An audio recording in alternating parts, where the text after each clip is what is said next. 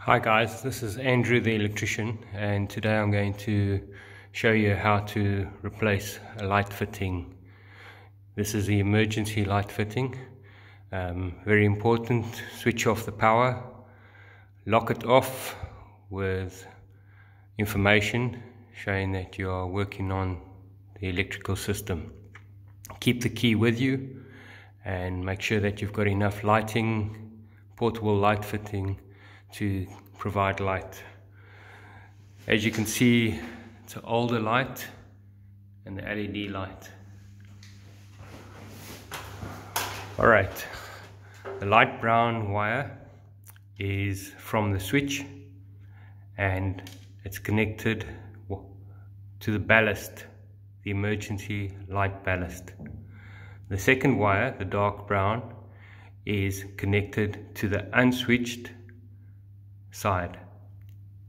Now when you connect it to the new one, the light brown is going to be connected to this one here, and that wire goes all the way to the ballast, which is called the LED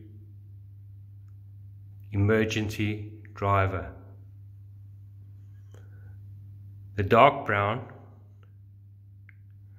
is connected to this wire, which is the emergency light switch power, which comes all the way to the unswitched